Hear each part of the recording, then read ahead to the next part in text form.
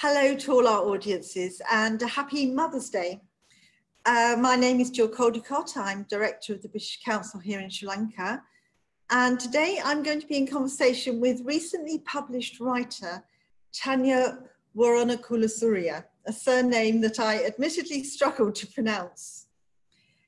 British, but of Sri Lankan origin, and now living in Sri Lanka for the past 8 years, I believe. Tanya has a background in media and in the arts, having worked both for the BBC and for the British Council. And more recently, she's branched out on her own as an independent creative and has been commissioned as a scriptwriter, has published poetry, written a collection of short stories, which we're going to discuss today, and has even ventured into music production. So I would like to welcome Tanya. Hi there, Jill. Hi, Tanya. Lovely to see you. Thank you so much for joining us today. Lovely to be here. I have quite a few questions for you, and I'm going to ask you to read from Mum's the Word. Just to start us off, though, I want to know why the pseudonym? Why is Mum's the Word apparently written by someone called P.T. Tovener? And is there any significance in the name? Well, I love the idea of having a nom de plume. I think in this day and age, you know, where identity is so aligned to everything we do, and you know, with identity theft and things where we have to be ourselves a lot of the time.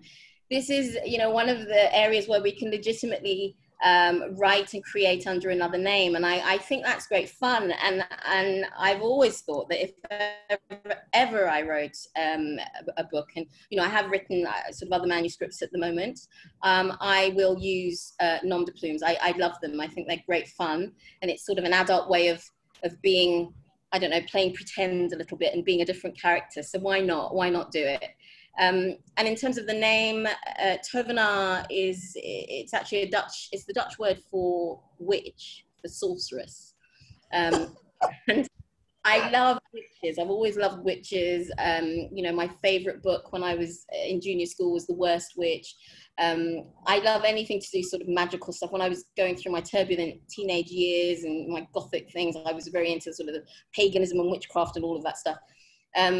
And you know, even my nephews nowadays, I'm Auntie Tan and I am the witch. So I think I recently remember when we did at the British Council the Harry Potter celebration of the Harry Potter books, and I was reading, and I was Professor McGonagall, and there was a picture of me in the costume, which was great fun. And I showed my nephew, and he said, "Of course they picked you, Auntie Tan, because you're a witch. You know, it's assumed that I'm a witch." So that's where the name comes from. Well, let's hope you're a good witch. Depends on what mood. A grey witch. Let's put it that way.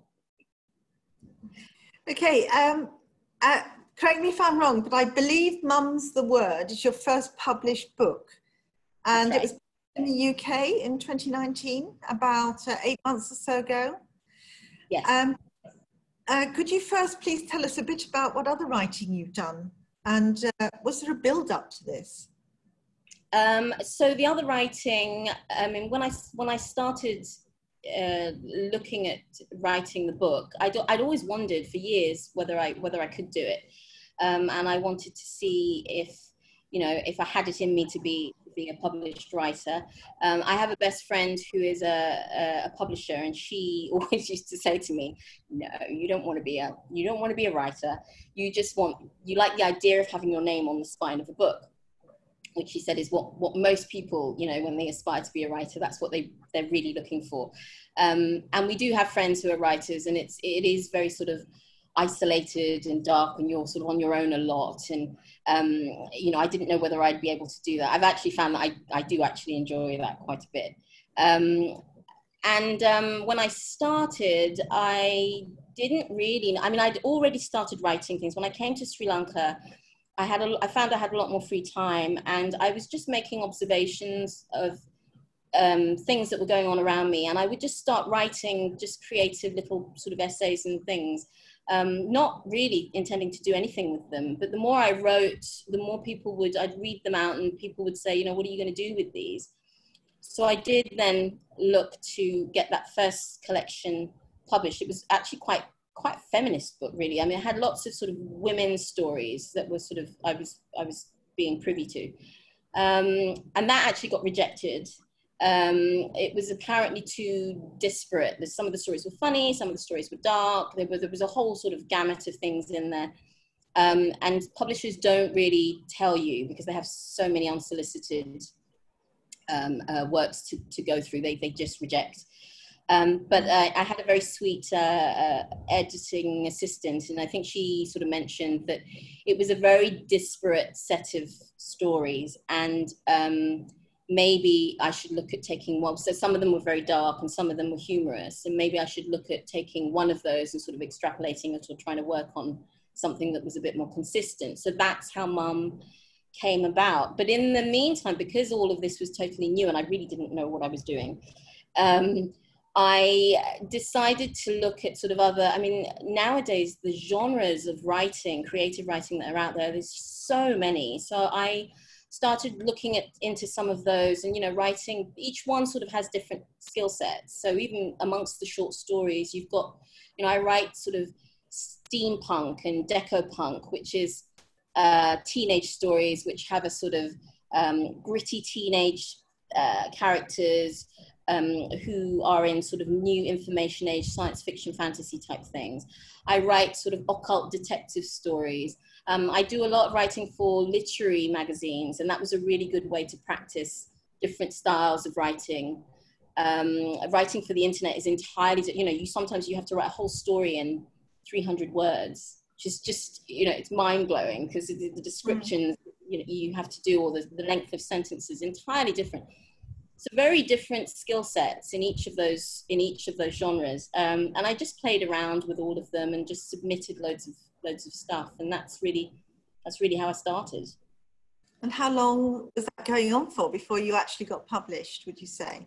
Well, I probably about a year of doing that off and on. While I was still working, I was just submitting things and playing around and seeing where they would go and not really paying too much mind for it. And then when I submitted a few chapters of Mum, because I hadn't done the full book, so I just submitted it, and they said they were interested, and then to make a start on the manuscript. And that's when I resigned from work and decided I was going to give it a go and do it for a year and see how that worked. So yeah. That was it. Yeah, well, it's quite a big jump, isn't it, to leave a paid job and to branch out on your own. So what did that feel like, and how did you adapt? It felt awful. It felt sort of quite exciting initially, once you've sort of made the decision and you've handed everything in. And then it's like buyer's remorse on buying a house. You then go through this thing of, oh my God, what have I done? And then I just assumed that, I would work the way I work in the office. So I assumed that I would get up at 9, I'd get up, I'd sit at my desk at 9, I'd finish at 5, and I'd just bash out some pages, and it didn't work like that at all. And for the first 3 months, I mean, literally from January to March, nothing was coming out, and I was really panicking because I had to get this, the first draft of this manuscript into them. And nothing, I just couldn't get anything out. And I remember my partner, Tony, saying, look, just relax and it'll come. And there's sort of this, and everyone talks about, this creative, sort of the inspiration will come. And so you really sort of have to find your creative process. And that was a bit of a journey that, I hadn't realized I had to go on, but I did go on that journey. I've now got a prescribed way of how I write. I write longhand in a notebook first, and that forces me to think, and that forces me to sort of really sort of navel gaze. And I'm not very good. I found I wasn't very good at just sitting and thinking and doing nothing. I found that, like, I've been brought up to think that's a bit of a waste of time, just sort of navel gazing. But you have to do that in the creative process. You have to sit and just let your mind run free. And so I sort of cultivated that and learned how to do that. And then when it sort of started, I'd be getting up at 2 in the morning with an idea, and then just writing all the way through for like 2-3 days. I would write without eating. I'd just sit there, and Tony would say, you know, you need to get out of the house because you need some airing, because you just sat in one position for so long. It's not good. But that's kind of how it works. It's quite exciting when it happens. It just kind of grabs you, the inspiration, and you just have to go with it. Okay, well, let's take a closer look at Mum's the Word. In the dedication, you make it quite clear that the book is dedicated to your mother. And so the reader then begins to suppose that it is indeed your mother that you're writing about. And this, in fact, is largely autobiographical. And in fact, at the end of the book, you say something about your mother's reaction to it. So how did you tread that fine line between fact and fiction? Or is it mostly fact through a daughter's eyes? No, it's definitely fiction. Although I suppose if you ask my mother, she'd say no, it's absolutely her, because she loves the fact that, you know, she said, this book's, I hate this book, it's terrible, it's washing all our dirty linen. And then she promptly phones everybody up and tells them to, you know, get the book. And that you know, my daughter's written a book about me, and she hasn't written it under her name, so you have to go and find it. But it's sort of the foundations of it are sort of her character, but there are extrapolations. I think Kalyani is a sort of a more of a caricatured character. Tara is, I think the sort of the sentiments and the relationships between the two are quite similar, but Tara's, you know, her certain things that have happened for her had not happened for me. So it's a sort of a mishmash. I've taken some stories where the start of the story is something that maybe has happened in our lives, and then just extrapolated it and taken it further than what actually happened. So it's not directly based on her, but there are elements of her. Okay, I should say, of course, at the outset that it's very affectionate as well as humorous, despite some of the frustrations that all daughters feel, and that clearly comes through. So for me, the introduction sets the scene beautifully, and if I can quote, everybody has a story to tell about their mum, don't they? She's that inimitable creature that reigns supreme over us, moulding, shaping, and influencing our lives during our most formative years. And when I read that, I recognized it immediately, and I think everybody will, particularly women, particularly yes. girls. Tanya, I think you've chosen an extract to read for us. Yes. So I've chosen actually the very start of the book, just because people really sort of like this. And this is actually sort of based on how my parents met. So I will read a little bit of this. This is called The Apple. The SS Canberra was an 820-foot P&O ocean liner, well known for its beauty, its appearance in the James Bond movie Diamonds Are Forever, and for its service to its country during the Falklands War. Operating the Southampton to Sydney route from the early 60s, it was also the vessel that would bring new opportunities and new lives to emigrating travellers, including my father, who was bound for England as a young engineer. The Canberra was the chariot to my father's future in more ways than he knew. Not only would this 2-week-long journey take him to new lands and new occupations, it also was the place where he would meet and fall in love with my mother. My father's account of how he met my mother reads like a silver screen romance.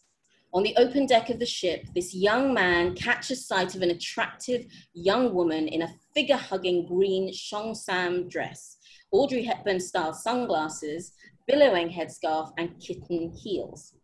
The veritable ode to 50s fashion, as she minced along the deck doing her very best Marilyn Monroe wiggle, partly for show and partly because her stride was so restricted by the narrow hem of her dress, the heel of her shoe got caught in the grooves of the deck and she toppled forward. My father said she crashed to the floor, bolt upright, as though she were a felled tree, her face and body hitting the deck simultaneously in one straight line. He'd never seen anything like it. When he recovered from the shock, he hurried over to help the poor girl up to her feet. And as he did so, he saw the perfectly formed, bright red Cupid bow imprint of her lipstick on the wooden deck. She literally kissed the deck with all her might. Concerned that she might have sustained some nasty injuries as a result of such a fall, my father stepped in to see if she had cut her lip or her face. As he leaned in, he received a stinging slap for his troubles. My mother, having been primed, warned, and completely brainwashed to the point of abject terror about the devious and conniving ways of all young men, instantly assumed my father was taking advantage of her accident to steal a kiss. That slap led to a romance, which led to a 44-year marriage and 2 children. The green Cheongsam dress was kept by my father as a loving memento of that meeting until the day he died. That's wonderful, and it's absolutely a memorable image. And I will keep that image in my mind for a long time. It's wonderful. Thank you. I like all the stories, actually, but there was one that particularly struck me, and it's the one that is called The Argument for Staying Single. So I think I liked it because, of course, it has that singular Sri Lankan flavour to it. But I also reckon that all young girls growing up in London, that era, felt the same sort of subtle pressure somehow of not having quite made it if they weren't married, however successful their careers were. And I guess that still happens here in Colombo, even nowadays. So there's a sort of universality about it. Yeah, I think that's absolutely right, Jill. I think, I mean, if you look at the internet dating scene and the dating scene, it's big business. And why is that? It's because I think we are still fundamentally we have that deep desire to sort of, grow up and you get the career and you get married.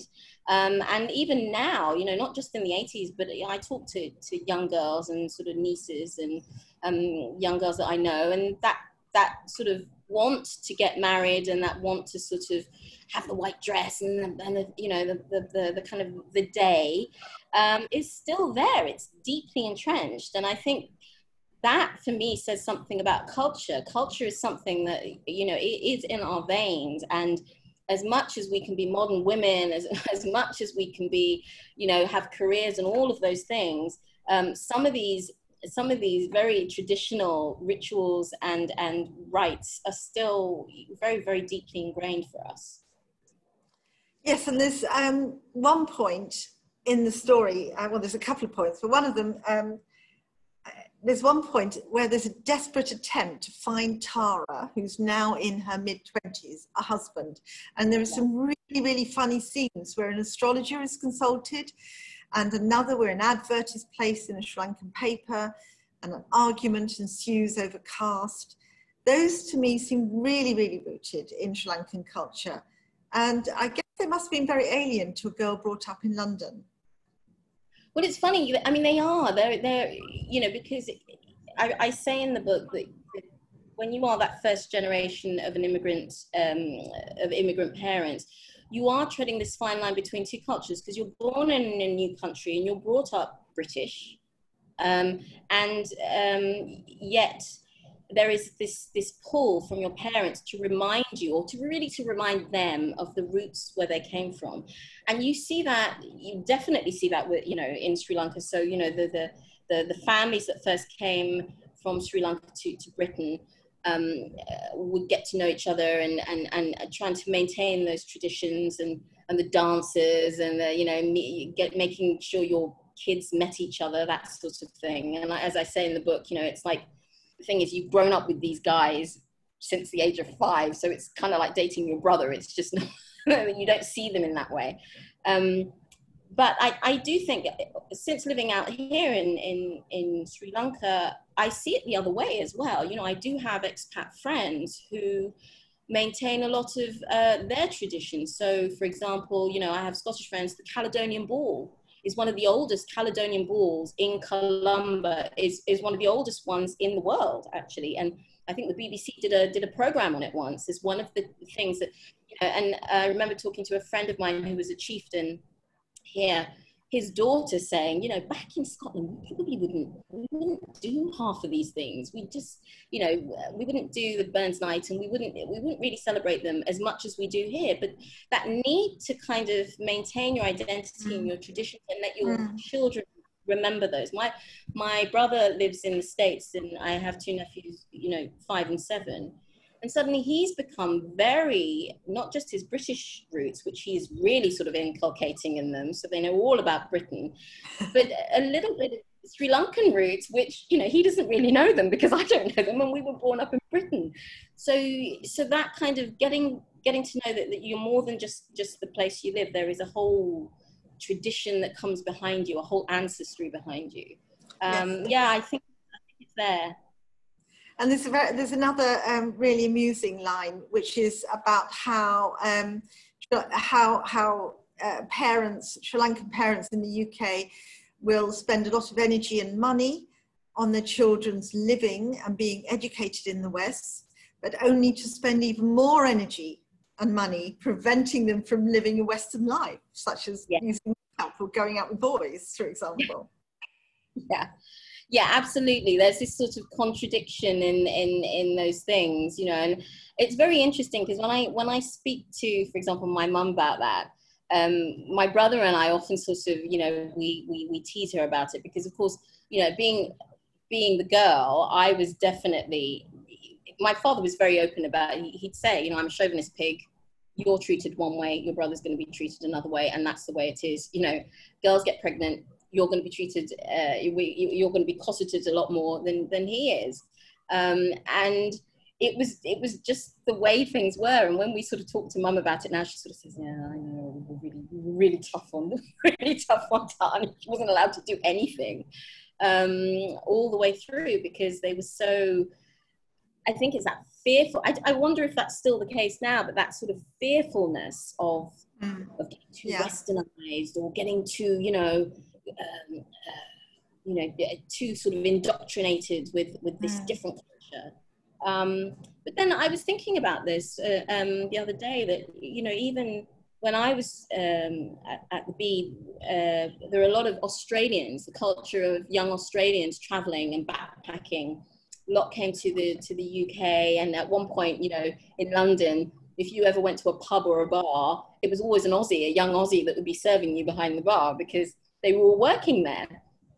And I remember a couple of old Australian cameramen who were over for, I think, Anzac Day and Australia Day, going to an Australian bar where these young kids were kind of, you know, letting their hair down and really kind of letting loose. And one of them saying to me, I'm so ashamed to be Australian. I would never, outrageous the way they're acting. Because, you know, they're away, and so they're just kicking their heels and they're getting it all out of their system before they come back and they, you know, get back into the traditional way of living. So, you know, I guess I think it's more pronounced in Asian cultures, definitely. But I think it's there, sort of there very subtly in other traditions too. Well, whatever constraints you were under, you seem to be very successful. But I was going to comment on the name of the daughter, the name of Tara that you chose for the daughter. And I'm sort of guessing here, but you can tell me, that maybe she's named after the goddess Tara, the Sri Lankan goddess, who, as I understand it, represents success in work and achievement. Is that you? Well, I don't think it's me. I don't think it's me by any stretch. I am definitely not success in work and achievement. I'm more sort of a jack of all trades, master of none, a bit of this, a bit of that. But you're absolutely right. It's very interesting that you picked up on that. See, I'm a huge fan of Tara as the goddess of compassion, and she is in fact one of the most beautiful Tara statues was discovered in Sri Lanka during the medieval. It's sort of medieval statue, and it shows the two strains of Buddhism: Mahayana Buddhism and Theravada Buddhism. Theravada is what we have, but at some point it was also Mahayana, and she's a female Buddha. And there's some lovely stories about her. For example, one of the legends is that she was a princess who would look after the monks that were sort of in her kingdom. And as thank you for that, when they were giving their blessings, they said to her, you know, when you attain enlightenment, we would like you to, you know, we'll ask for you to be a man in your next birth. And she said no, and she's always decided that she will always be reborn as a woman, and I love that. And I've always thought, you know, if I'm reborn, I'm always going to be reborn as a woman. I'm never going to be reborn as a man, because I think that's great. Definitely, she's definitely epitomizes the strength of women, you know, the sensuality of women, all the strengths that we have, and that's why I like her. And she does feature pretty much, she does a little cameo role in some way in all the manuscripts that I've written. She's there in some way, shape or form. Really? Oh, nice. Yeah, and I have statues of her in the house. She's on my screensaver at my computer and on my phone. So I'm a big Tara fan, yes. Of course, there's a very beautiful statue of Tara in the British Museum. Yes, there is. It's actually one of their top 10 antiquities. And in fact, during the Victorian times, she was kept away because she was far too erotic to be shown in public, which I think is fabulous, because that's just her. She's just, you know, she pushes all the boundaries all the time. She's great. Thank you. It'd be really lovely if you could read us another section from the book. Certainly. So I thought you mentioned the bits about the staying single. So I thought I would pick that one up for you. The argument for staying single. Sri Lankan parents are beings of contradiction. They expend vast amounts of energy and income to give their children lives and educations in the West, and then spend even more energy forbidding their children to live a Western life. Parents remove their offspring from Sri Lanka so that they are unfamiliar with its customs and cultures and people, and then insist that they adopt those cultures and live like those people, even though such attitudes are completely alien to them. As I approached my mid to late 20s and appeared to have no male suitors around, my parents began to get concerned, carting me off to Sri Lankan dances in the hope of me meeting a suitable boy that had borne little fruit. The fact that the same families had attended the same dances ever since their children were in primary school meant that all the children had known each other since they were 5. Dating any boys there would be like dating your brother. Your parents would also be at these dances, watching your every move and making note of any boys that glanced in your general direction. It made you feel like a prize cow being paraded in a cattle market. As more and more girls started to pair off and get hitched, my mother became more frustrated. It was clear that she was going to have to take matters into her own hands. There, she announced triumphantly one day as she sat back, put her pen down and held up a piece of paper. How does this sound? Colombo parents living in UK seek for their UK-born, 5'1", pretty, fair, slim, business graduate daughter who is well employed, a suitable partner, devoid of all vices or malefic horoscope. Dowry available. Write with copy of horoscope, telephone number, and full particulars. My father lowered his paper.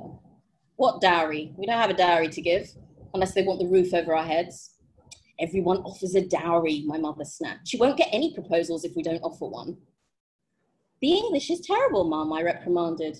My mother, having won prizes at school for her English and having spent many years working for Her Majesty's Civil Service, prided herself in her command of the language. I know, she admitted, but they're all worded like this, and also the cost per word is so expensive. I have to keep it brief. Only the important information can go in. How to make a girl feel special, I thought. It's bad enough that my whole self has to be reduced to a half-inch box of 7 lines consisting of adjectives like pretty, slim, fair, and educated, and that I'm to be advertised in a classified column of a newspaper like an old Nissan. But just to add insult to injury, my parents have to offer to pay my future husband to take me off their hands. Why do I need to get married anyway, I moan. I do a good job. I earn a good wage. I'm completely self-sufficient, aren't I? I'm just happy as I am. It's time, my mother declared. You aren't getting any younger. Most girls are married and having their first child by your age. Don't you want a family of your own, a lovely husband, some beautiful grandchildren? My mother's eyes glazed over as she clasped her hands to her bosom wistfully. Not really, I muttered. They wouldn't be my grandchildren, they'd be yours. It's our culture, our tradition, rumbled my father from behind his newspaper. I don't want to bring up a daughter of mine as one of those fast women wearing sunglasses and lipstick and driving convertible sports cars with a scarf billowing in the wind. Where did he get these ideas from? Clearly, my father still thought fast women dressed like Audrey Hepburn in Breakfast at Tiffany's. And it was obvious that dear Dad was rather attracted to such women, and it was also obvious that his attraction alarmed him. He also seemed to have conveniently forgotten the sexy young thing in the tight green dress and the very same Audrey H. sunglasses whom he met on a ship and subsequently married. Where was the culture and tradition then? I could go on, but I'll stop it there. Well, it's wonderful, but perhaps we'll pick up another extract a bit later. It's very, it's lovely. It's so funny. And I can see exactly how that would play out in a household, a Sri Lankan household living in London. Absolutely. There are lots of stories in there. There's another one that I really loved, and that was There Are Two of Them, which I guess is a reference to, your mum, a mum, and her sister, who you call Auntie Prem in the book. And it tells the story of how the two of them came to the UK to train up as nurses in the NHS, as did many from other countries at the time. Yeah. And I was particularly struck by this, and your acknowledgement at the beginning of the book, in which you thank NHS nurses, past, present, future, you say, and you make a point that we don't sing their praises enough. And interestingly, clearly you wrote this before the present pandemic, in which the world has now given so much more recognition to NHS and all healthcare worldwide for their sacrifices for all of us.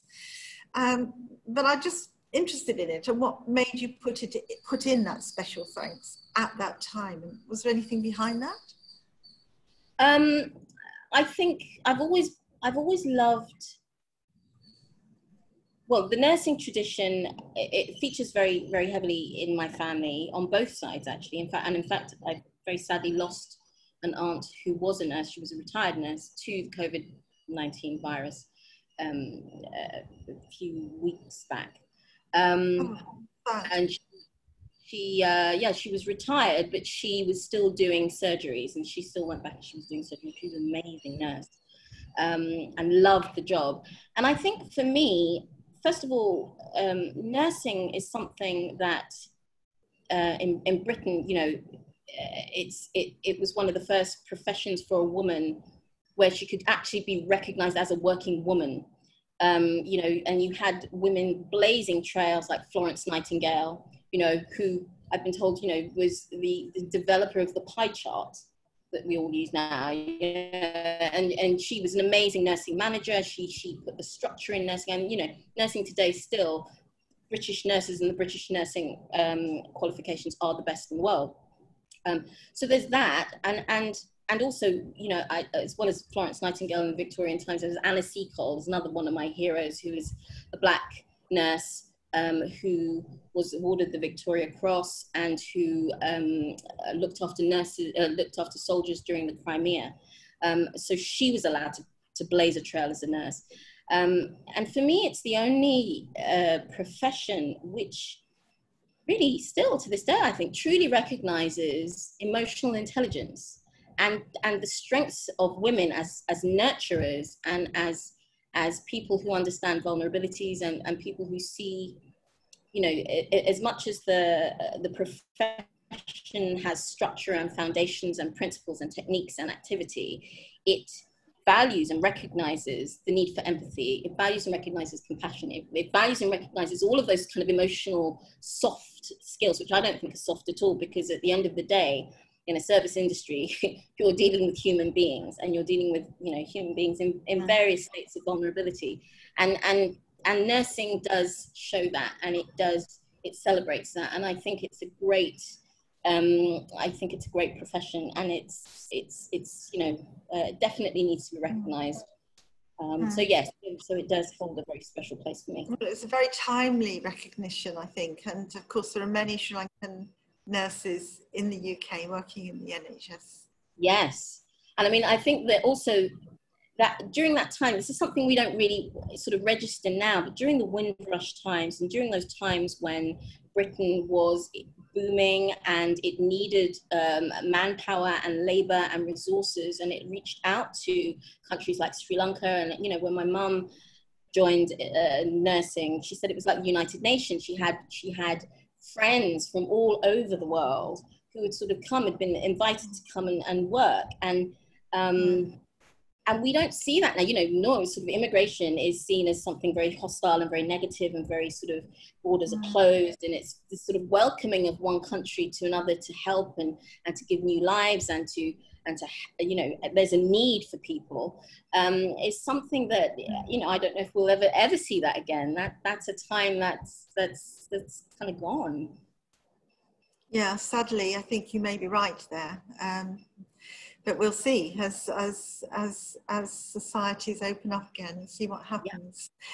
Yeah. In the same story, we get this very affectionate portrait of Auntie Prem.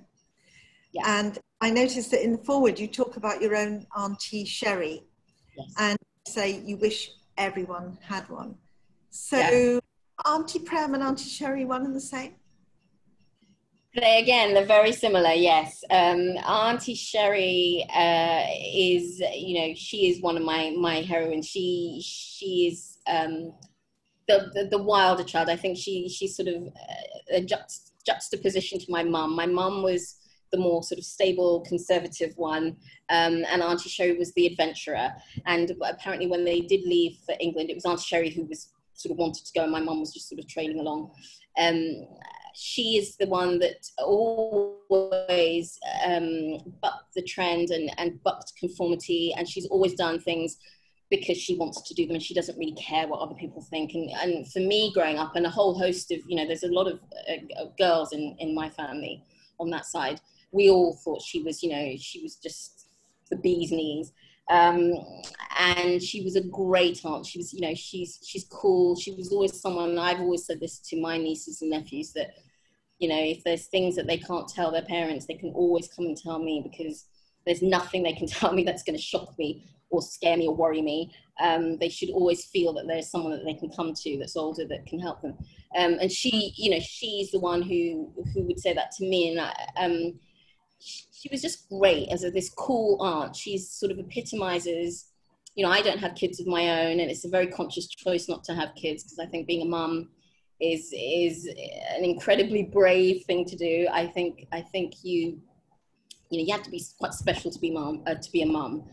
And aunties are sort of like, for me, I get the pleasure of kids, and I thoroughly enjoy children. I love talking to just the different perspectives that I get from, even kids now who are in their 20s, and I'll go and have lunch with them, and their take on life is so different, and it's fascinating to listen to. But I don't have the difficulties of disciplining, and I tend to get the best side of the kids rather than the monster sides, which parents do. So, well, aunties seem to play a very important role in Sri Lankan society. Absolutely, yeah. They I think, with Sri Lankan society, with sort of Asian societies, that collective, that sort of the mindset of thinking of the collective is something that Asian society, the bigger family, and you don't just think about you and yourself and your needs, you think about your impact on the family. If you listen to young people here and they'll talk about, the job aspirations, they'll always say things like, I have a mother to look after, I have, the family I need to pay for, so it's not just you. Whereas when I was growing up, my wage was my wage. I just had to think of me. I might have had to, put some money towards the phone bill or something that I'd run up. But, my money was my money. And so that very sort of self-centered, sort of individual frame of thinking, which we have in the West, is very different here. So yeah, aunties do absolutely play a big role in society here. Okay, well, Tanya, I know you've chosen one more extract for us to listen to. What have you chosen? Well, you mentioned the astrologer. Yeah. So I thought I'd do that one. Let me see if I can find it. Okay. So this is where Kalyani sort of continues her adventure, or her sort of her activities of trying to get Tara married off, and she's clearly, you know, there's obviously something wrong with this girl, so she needs to sort of get confirmation. And in Sri Lanka, you know, we all have our horoscopes done. I love I love horoscopes. They're so fascinating. My grandmother used to be able to read mine, and mine is sort of in Pali or Sanskrit. It's one of the old sort of languages, and you know, it even says things like the width of your blood vessels, and goes down to the sort of your physiology and your body, and it's fascinating the amount of information that's sort of in there. And so in the book, Kalyani takes her horoscope, Tara's horoscope, to this astrologer, and this is in England. As we sit in the dingy corridor of Mr. Abhay Singha's office in Cricklewood, my mother patted down the wrinkles in my shirt and picked off some loose threads on my shoulder. "I don't know why you couldn't wear the dress I bought you," she muttered. "Just like your father, always scruffy." Mr. Abhay Singha was an accountant cum astrologer, although judging by the clientele in his waiting room, I imagined he was more astrologer cum accountant. The room was filled with young Sri Lankan men and women like myself, all press-ganged into marriage by mothers who sat next to them. It was obvious that these mothers, ever resourceful and used to making the best out of every situation, were taking advantage of this waiting time to scout out potential suitors and to present their own offspring in the best possible light. My mother had started investigations on the woman next to her. "Is this your son? He's very handsome. What does he do? Oh, a doctor." She leaned across the poor woman to pat the knee of the young man. "You have made your mama very proud. Have you met my daughter? This is Tara. She works for a big multinational company. She's a manager, you know. She travels all over the world with her job. They send her to the US and Switzerland all the time. It's very stressful, and she works so hard. Sometimes I don't see her the whole weekend, and sometimes..." She stopped mid-sentence, suddenly realizing that she was being a little too truthful for her own good. What mother would give up her son to an independent, successful, high-flying career woman? Actually, even though she's doing so well at work, just the other day she said to me, "Mom, all I want in life is to find a loving husband to take care of me and to start a family with." Didn't you, Tara? "Someone from the caring profession," she said, "like a surgeon or a doctor." She smiled and nodded coquettishly to the boy and his mother. Yes, I thought, not a nurse or a pharmacist or an orderly, not one of those lowly caring professionals. Only doctors and upwards need apply here. Just then, the door opened and we were invited into the inner sanctum of the astrologer's lair. At a large desk sat a diminutive, round little man with a pudgy face and not much hair. With the greatest of reverence, my mother retrieved the ancient scraps of my horoscope from the bag and handed them to him. After several minutes of poring over the symbols and jotting down numbers and coordinates and flicking through dusty almanacs and reference tables, he looked up at my mother, his baby eyes violently magnified through the ridiculously thick lenses of his glasses so that he looked like a frightened cartoon rabbit. "Is this hers?" he asked. And when my mother nodded, he continued, "She is entering into the auspicious time to marry. But," he looked at his scribbles, "it will not be easy to find her a husband. She is, stubborn, strong-willed." My mother nodded vigorously, as though this was the confirmation she'd been waiting for all her life. She shot me a smug look. Yes. Under this planetary alignment, it would have been better for her to have been born a man." She needs a husband strong enough to handle her.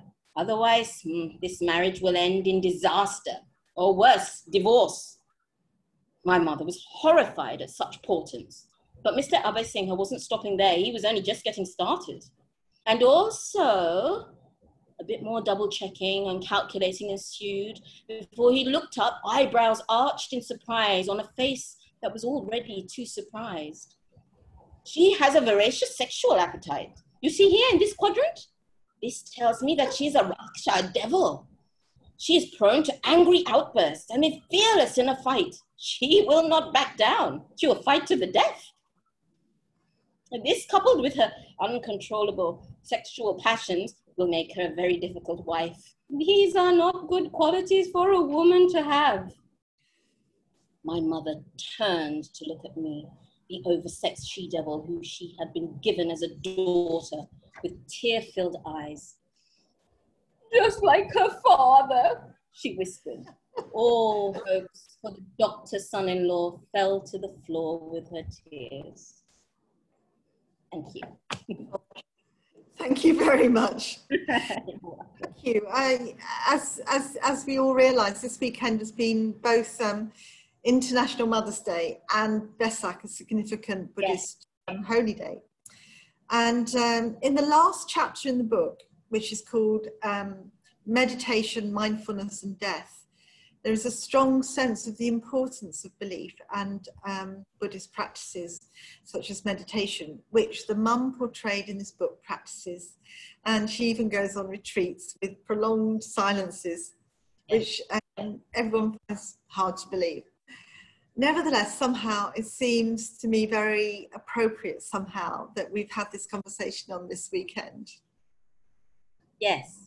Absolutely, and I think you're right. I think that the mothers and the philosophy of Buddhism. So you have the religion of Buddhism and the rituals, and interestingly enough, with Kalyani's character, I think it alludes to something where the Kalyani is brought up to be a very sort of traditional, good Sri Lankan woman. You know, so there are customs and there are religions and there are things.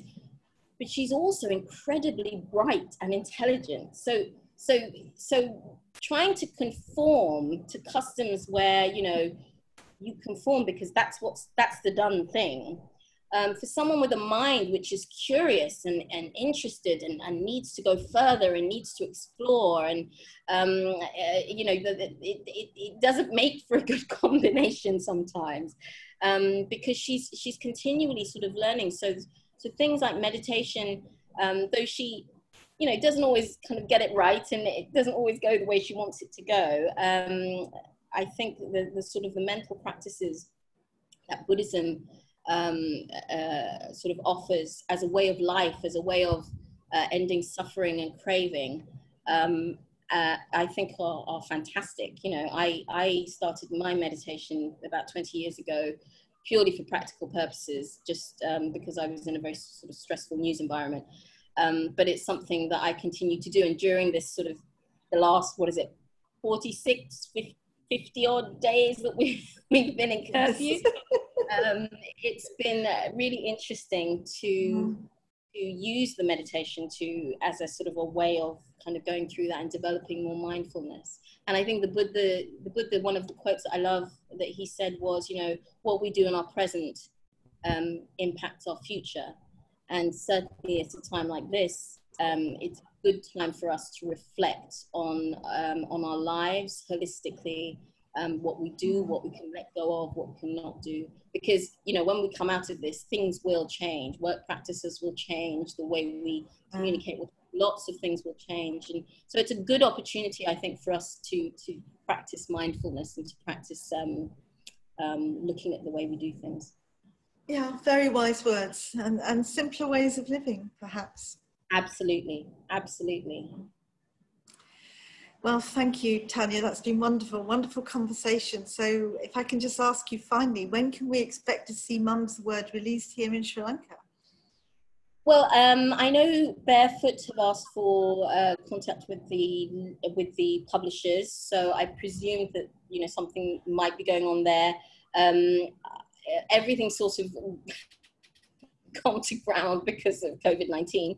So once we are sort of back up and running, hopefully, you know, that can be progressed as well. Brilliant. I look forward to that. I had to read it, of course, in an electronic copy of the book, which I got from Amazon in the UK. So anybody wants to get a copy now, that's probably the best place and the best way of getting it. Yes, it is. It's always lovely to have a physical copy of a book in your hand, isn't it? It has a different feel about it, reading a physical book. Yes. Thank you very much. So thank you. Really great that you're able to talk to us this weekend, particularly. And if you're talking to your mum, send her a happy Mum's Day. I certainly will. I certainly will, and happy Mum's Day to all the mums out there, actually. Exactly. Yes. Exactly. Thank you, and hope to see you again, and for another interesting conversation about your work. Thank you, Tanya. Thanks very much, Jill. Thank you.